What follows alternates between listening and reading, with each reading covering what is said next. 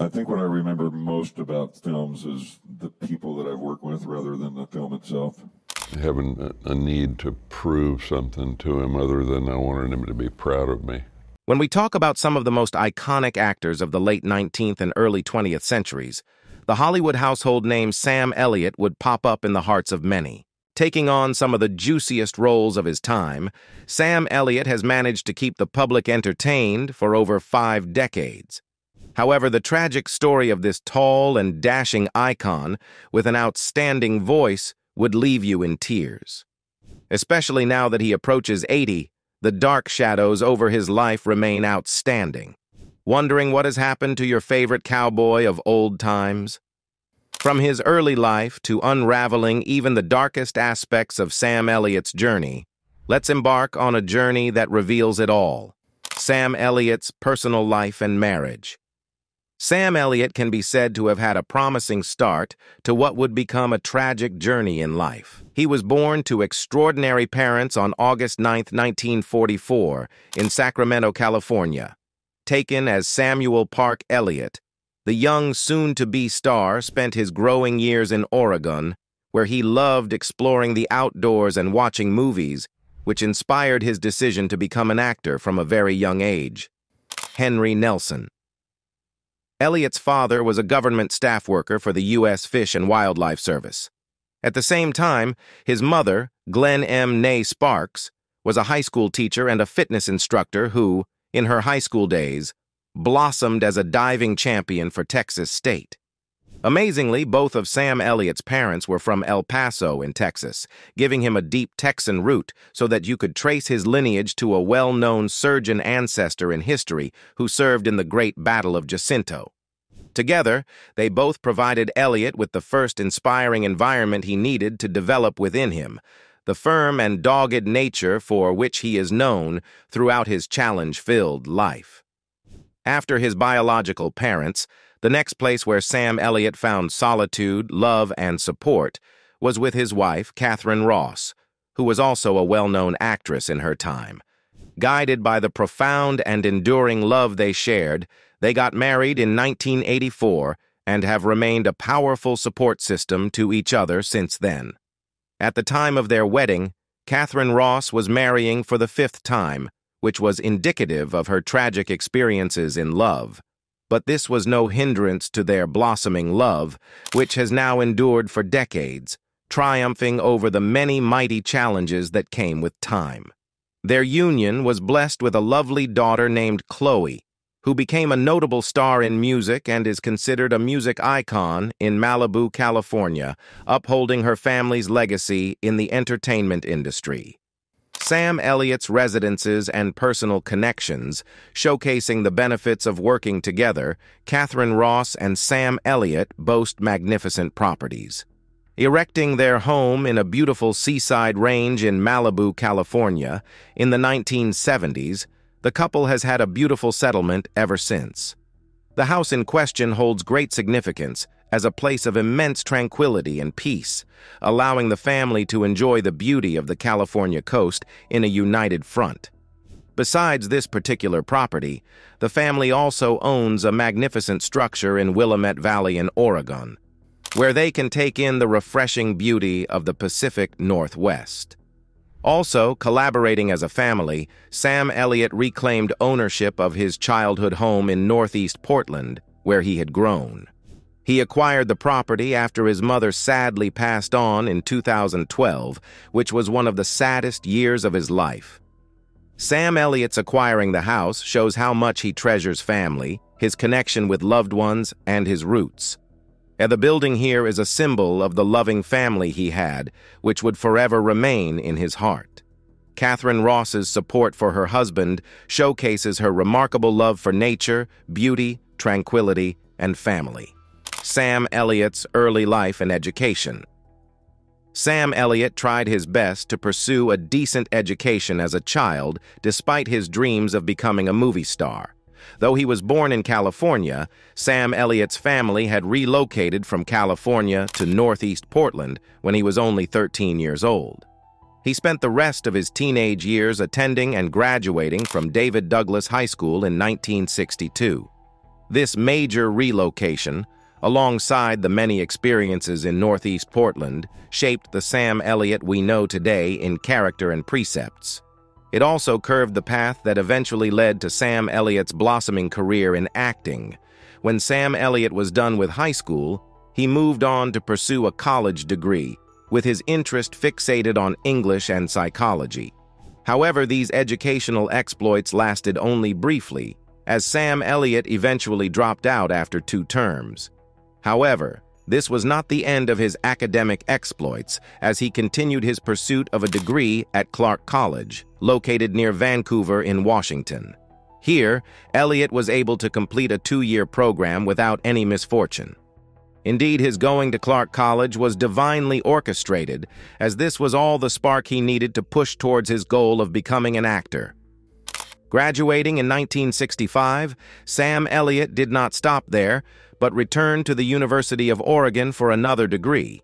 He eventually took pleasure in the Sigma Alpha Epsilon fraternity, which further spiced up his college experience. However, like he wasn't destined to have a college degree from the University of Oregon, Sam Elliott encountered an unpleasant situation here again, which led to his dropping out for the 2nd time. This time around, the unpleasant situation tragically involved the death of Sam Elliott's very own father, who died of a heart attack in the late 1960s at the age of 54. Sam Elliott was only 18 years old when his father died, and sadly, the relationship of Sam Elliott with his father had not been a very smooth one before his death. This was not because they lacked love for each other, but because they disagreed on what they believed was best for Sam Elliott.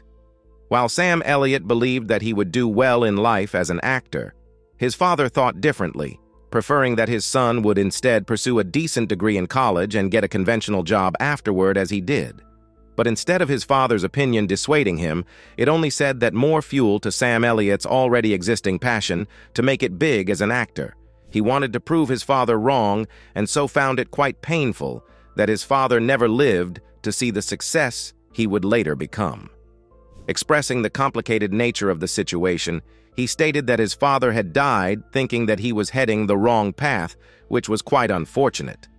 Over time, Elliott has also shown great admiration for his dad, saying that he was a realist with a strong work ethic, which he passed on to Sam Elliott and shaped his very core.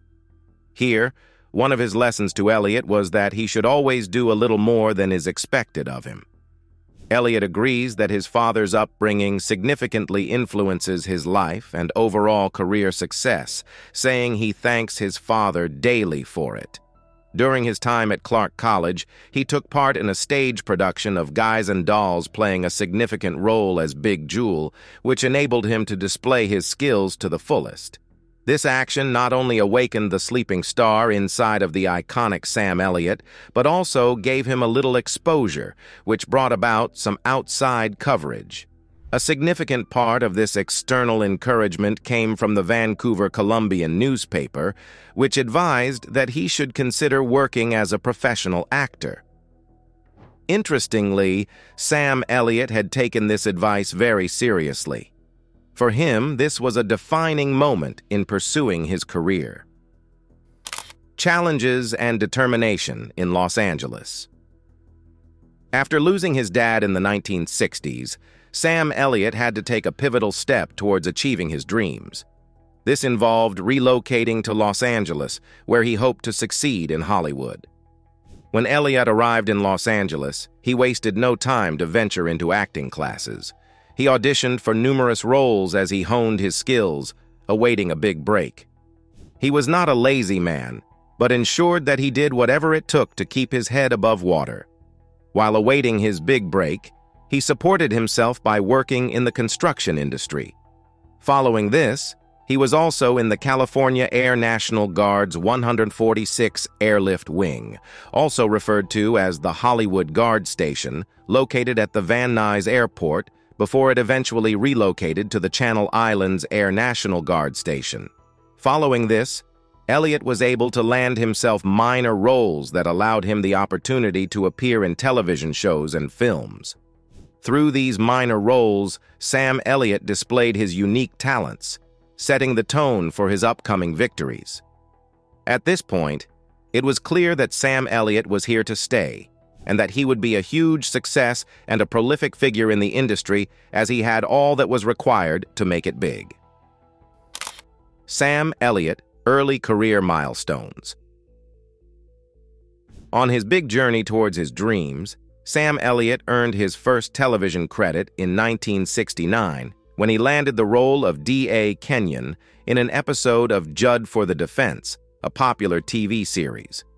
The episode that brought Sam Elliott to the screen was titled The Crystal Maze. It kick-started a journey that would not end anytime soon as far as the world of television and film was concerned.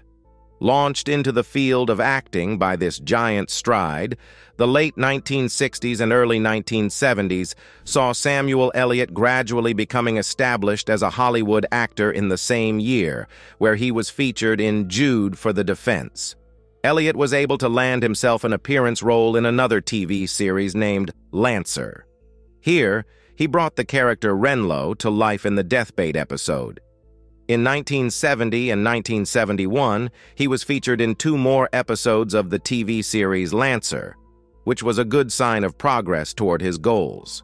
In 1969, had another mind-blowing opportunity to appear in the movie titled Butch Cassidy and the Sundance Kid, and while this was a remarkable feat for him, he had no idea that this would become one of the most memorable moments for him in cinematic history. In the movie, he took on the role of a card player who enjoyed observing the remarkable skills of the Sundance Kid as he shot in the opening scene. For many, Sam Elliott was introduced to the big screens, where he was destined to become an icon. Career development and recognition. Between 1970 and 1971, Sam Elliott was still warming up to his acting career. Still, the progress continued as he was featured as Douglas Wood in a television series making rounds at that time titled Mission Impossible. This time, he appeared in numerous episodes throughout the series, with his versatile talents becoming even more known and appreciated. This progressiveness continued until 1972, when he had another significant break in a series of Falstaff beer commercials, where he took on the character of a cowboy walker, further strengthening his feet in the entertainment industry. The year 1975 also gave him more victories, with him taking on a lead role as Charles Wood in a bubbling movie titled I Will Fight No More Forever. In the burst of creativity, the movie was an intriguing recreation of the story of Chief Joseph, resisting the U.S. government's decision to remove his Nez Perce Indian tribe from their home to an Idaho reservation. With this role, Sam Elliott was already beginning to taste the success his father had not dared to believe was possible. But this was just the beginning. For Sam Elliott, these were his busy years as opportunities continued rolling between 1976 and 1977. Things got even more interesting when Sam Elliott landed another role in the Once an Eagle miniseries, where he acted as Sam Damon. Together with other casts, which included Amy Irving, Kim Hunter, Clu Gulager, and Melanie Griffith, Sam Elliott was able to give life to the Anton Mayer novel, which bears the same name, standing as the main character, which was another remarkable achievement for the young star. However, the major breakthrough that launched him into stardom came with the movie Lifeguard, where he featured prominently as Rick Carlson. As a summer hit, it revolves around the life of a lifeguard who seems to be in a reflective phase of his life, where he begins to reevaluate his life's choices and actions, thus birthing new perspectives about life that draw in the audience. Of course, this lifeguard role was played by Sam Elliott, and it was the perfect break he needed to launch him into the view of both fans and critics. However, while the movie succeeded overall, some still could have found it more impressive. According to Variety, which is a significant publication in the entertainment industry, the movie was unsatisfying and unfitting for Sam Elliott, whose rugged and charismatic appearance contrasted greatly with the lifeguard, who was described as a more passive reactor to life rather than someone who charted the course of his life. Despite these views from some critics, however, Sam Elliott's featuring in Once an Eagle and Lifeguard marked a huge breakthrough in his career, leaving a solid impression on many. Diverse roles and recognition. As Sam Elliott's career continued to blossom, causing him to gain more recognition, more significant roles began to come his way. In 1977, he was featured in the miniseries Aspen, where he took the character of Tom Keating. In 1981, Elliott moved on to apply his flexible skills to the role of an abusive husband and wife killer in the miniseries Murder in Texas. It was intriguing to see him work with Farrah Fawcett alongside Catherine Rose, who would be his future wife. In the same year, he was found working on Death in California with Cheryl Ladd, a co-star in the industry. Moving down from this time to 1985, we see Sam Elliott taking on more adventurous roles. During this period, he also engaged in a heartwarming collaboration with Tom Selleck, who featured with him in beautiful projects such as the miniseries adaptation of Louis L'Amour's The Sackets in 1979 and The Shadows Riders in 1982. The I-985 film Mask was also complete with Elliott, who landed a supporting role in it. Following this, the Christmas film titled Prancer of 1989 also provided him another opportunity to charm his way into the hearts of fans as he portrayed the character of a strict father filled with genuine care deep down. Besides the significant roles he played, Sam Elliott was also offered numerous TV appearances, where he played guest roles in big shows like Filoni Squad, Gunsmoke, and Hawaii 5. He also had the opportunity to appear in the popular title Buffalo Girls in 1995, where he played Wild Bill Hickok. In the movie titled Gone to Texas, produced in 1986 based on Sam Houston's biography, Elliott also shone, dramatizing Houston's transformation from being a skillful fighter to a prominent political leader, detailing the period where he led Texas as governor, his returning to Cherokee Nation friends, and he's been instrumental to the celebration of Texas from Mexico's control in 1836. After this role, Elliott moved on to the movie Roadhouse, produced in 1989. Here, he effectively played the role of Wade Garrett, working with Patrick Swayze, whose character, Garrett, was a bouncer, mentor, and friend. In 1991, the world witnessed one of the sweetest collaborations between Sam Elliott and his wife, Catherine Rose. Both starred in the movie adaptation of Louis L'Amour's novel, Conager. Having versatile talents that fit into many roles, Elliott soon took the character of Brigadier General John Buford in the historical drama titled Gettysburg. After playing this, Elliott also took up the role of Virgil Earp in the film titled Tombstone. Continued success in film and television. Indeed, for Sam Elliott, success in Hollywood was continuous. Thus, even after establishing himself in the industry for about 3 decades, retiring was still not part of the bargain. In 1998, he took on the role of the stranger narrator in The Big Lebowski. Following this, co-starred in the 2002 film We Are Strangers. The film was an adaptation of We Were Once Soldiers, and Young, acting in the character of Command Sergeant Major Basil L. Plumbley. Subsequently, domestic on the role of General Thaddeus Ross in Hulk, a 2003 action film. Clearly, Sam Elliott was advancing in his career and could be called an experienced actor with remarkable talents. The year 2005 was another fantastic year for Sam Elliott, as he appeared in Thank You for Smoking, acting as a former Marlboro Man advertisement cowboy with protracted cancer. The following year, he blended his remarkable voice with the character of Ben the Cow in Barnyard, a notable animated film. Elliott's voice had not only given life to the animation, but also stood as a testament to Elliott's multiple giftings. In 2007, Elliott made further strides in his career by appearing in Ghost Rider, displaying outstanding skills as he worked side by side with Nicolas Cage. The same year also saw Elliott featured in The Golden Compass. This fantasy movie dramatizes Philip Pullman's His Dark Materials trilogy. Here, he dramatizes the persona of Lee Scoresby, working side by side with iconic personalities like Nicole Kidman, Christopher Lee, and Daniel Craig.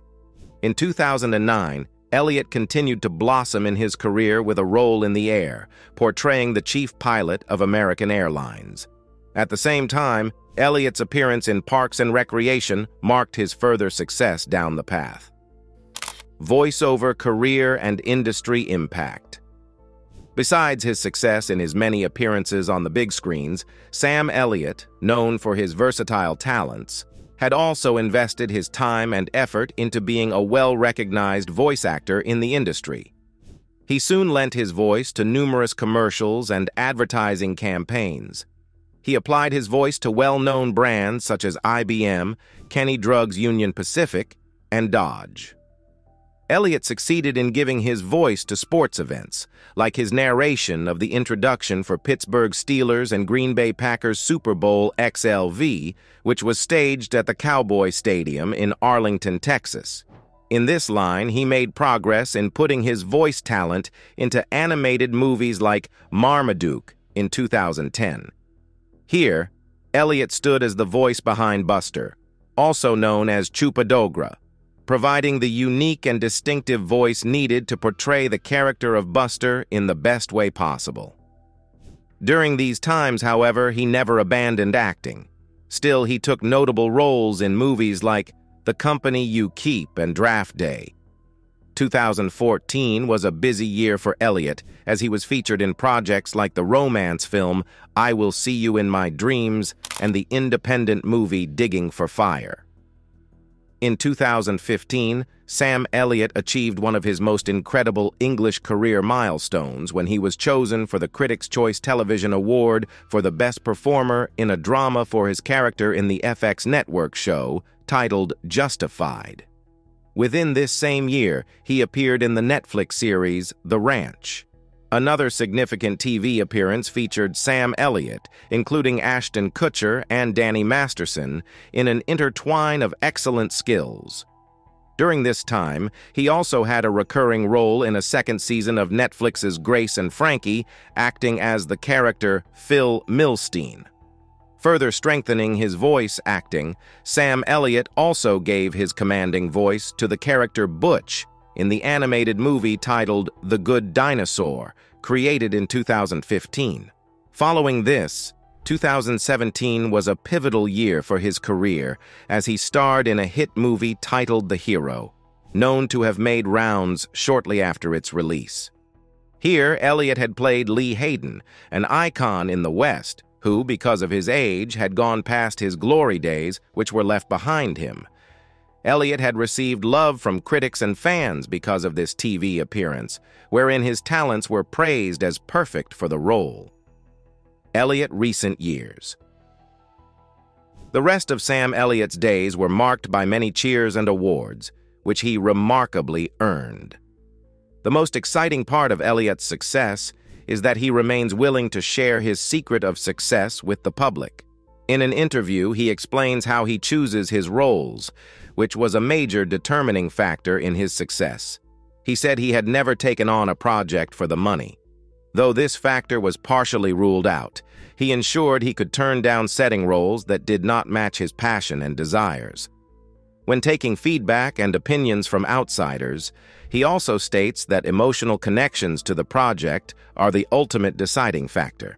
It is important to note that while he made excellent use of his voice acting skills for voiceover jobs in the later part of his career, Sam Elliott did not give up on his appearance on the big screens, as you later featured in The Man Who Killed Hitler and Then the Bigfoot. Following this, in 2018, the public was happy to see him take the role of Bobby Maine in Esther is Born, being the half-brother of the lead character.